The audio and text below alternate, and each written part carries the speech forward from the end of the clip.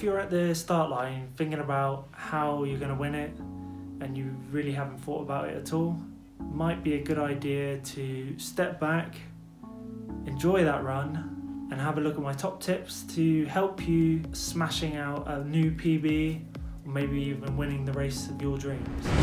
One of my top tips is think about what time you are looking to achieve, whether it be a 15-minute 5k, 20-minute 5k, even 25 minutes.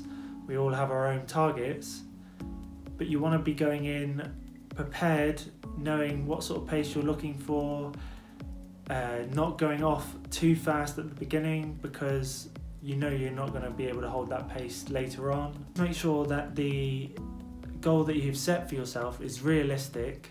My 10k PB is 32:42. That's an average of 5:16. So I know that is the pace I want to be looking at. So when I start, I'll be either hitting that or 5:15. And the idea is to work and train and get used to that pace throughout the entire run. It's always a great idea to check out the course beforehand, see if it's hilly or not. If it is hilly, this is a personal thing. I always struggle with the uphills. It's more of a mental thing than a physical one. But at the same time, when I go downhill, I really do fly. So I know that my time will vary. If it's a flat course, you can get a pretty good even pace throughout. And it's just nice to know what's coming along on the course. If you do a trail race, there are a few races that have gates. So it's always worth asking other people what the course is like, have they done it before, and it's interesting to see what other people say. Bonus top tip from me is that a lot of the time I will run the last mile or two as part of my warm-up and then run to the finish so I know what's going to appear in the later stages of the race. This gives me such a mental boost, and if you're running with someone and you just don't want them to beat you right at the end, this will help knowing what's there to come. It might be a sharp corner you didn't know and oh look, there's the finish. You won't have that problem if you know exactly what is coming. Now we'll talk about food and drink.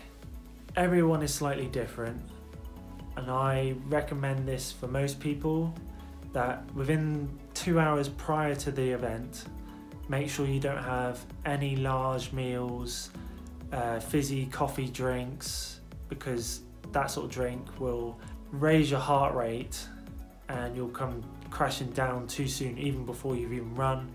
I just have water to keep me going and a light breakfast so that I have that energy still in my systems ready to keep me going. So I only have a couple of mouthfuls of water every now and again leading up to the race, and then during the race, depending on the distance, this is a personal thing, but for like 5k I don't bother having anything.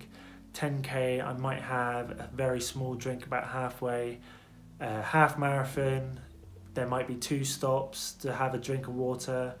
If you know that you're going to be nervous or excited before the event and it's going to make it very difficult for you to eat, then plan to get up earlier so that you can eat your food over a longer period of time.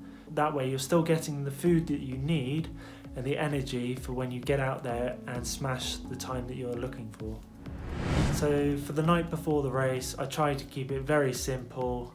Garlic bread, toast, pasta, chicken, definitely pizza, one of my favourites.